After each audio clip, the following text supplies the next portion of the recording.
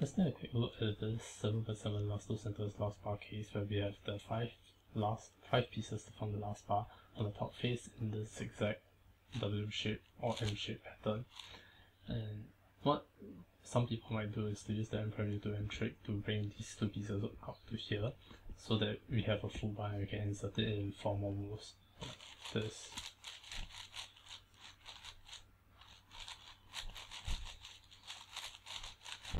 This solution requires doing this double slice thing twice, which is not very ergonomic.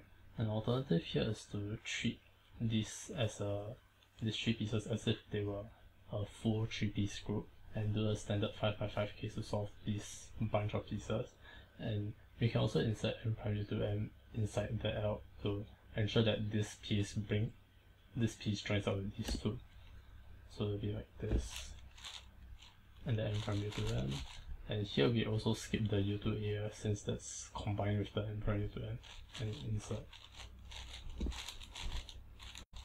Another alternative for this case is to insert these 3 pieces and use a commutator for these two.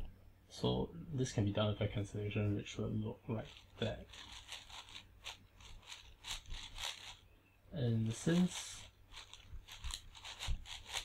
we can just go straight into each pairing at the end, we don't have to realign all of the slices. So this actually leads to the shortest solution, which is 9 moves long. 1, 2, 3, 4, 5, 6, 7, 8, 9.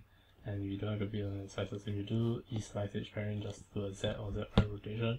If you do M slice, then there's no need to rotate and you can just go straight into each pairing. And yeah, that's it.